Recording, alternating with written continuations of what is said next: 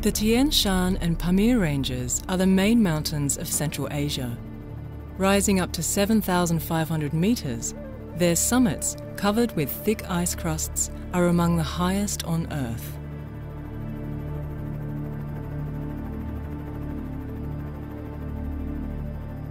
Enormous glaciers flow slowly through the high valleys. Some are several hundred meters thick. It is a hostile, dangerous zone that can be reached only with great difficulty. These glaciers contain many cubic kilometers of ice. They act as Central Asia's water storage. The mountain ranges of the Tian Shan and the Pamirs are located mainly in Kazakhstan, Kyrgyzstan, eastern Tajikistan and Afghanistan. We're flying to the Pamir Mountains. We're on the way to the place where one of the two lifelines of Central Asia, the Amu Darya River, originates.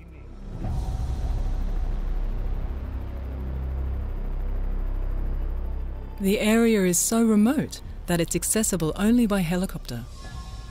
This exotic place attracts courageous tourists and extreme climbers. The Pamir still fascinates explorers, just as it fascinated Marco Polo, whose path to China in the 13th century led him through these mountains.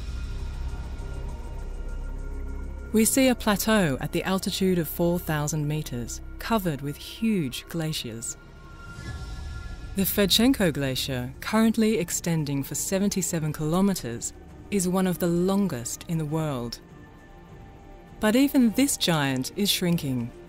Not only is it getting shorter, but its 1 kilometer thick ice is getting thinner. Climate change leaves visible marks, even up here in the freezing cold. Over the last decades, the glacier has been melting and, as a consequence, has retreated by hundreds of meters. Huge talus slopes give us a vague idea where the ice once was.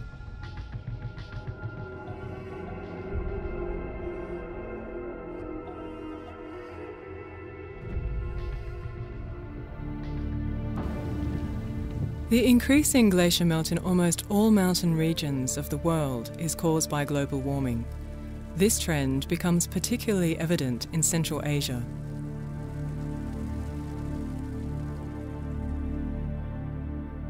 The glacier volume has rapidly decreased in the last few decades. We may face a continuous melting of these glaciers. Some scientists predict the amount of water that flows from the Pamirs may decline in the very long run. Annual average temperatures in Central Asia have been rising just like everywhere else. A rise in temperature of 2 degrees seems to be insignificant, yet in fact this trend is alarming. Researchers know that even small temperature changes may have a massive impact on the environment.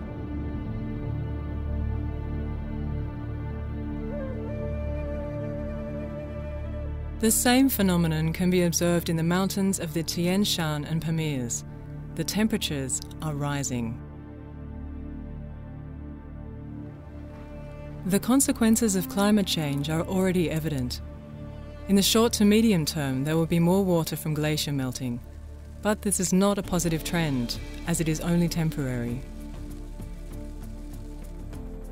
Glacial lakes are growing larger, and there is a danger they could overflow. Earthquakes and high water pressure destabilizes slopes, causing landslides that can bury entire villages.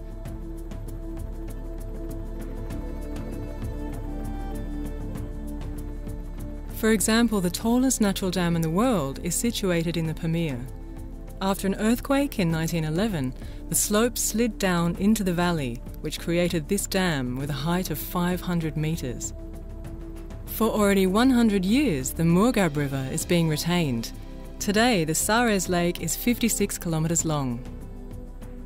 Most experts consider the dam condition to be safe, but given local seismic activity and glacier melt, slopes above the dam may become unstable and fall into the lake, which could send water over the top. An enormous catastrophe would be the result.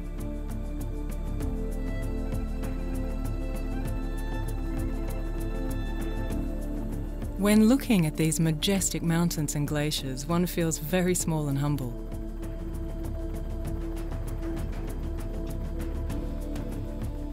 It is hard to imagine that mankind does harm to them through global warming.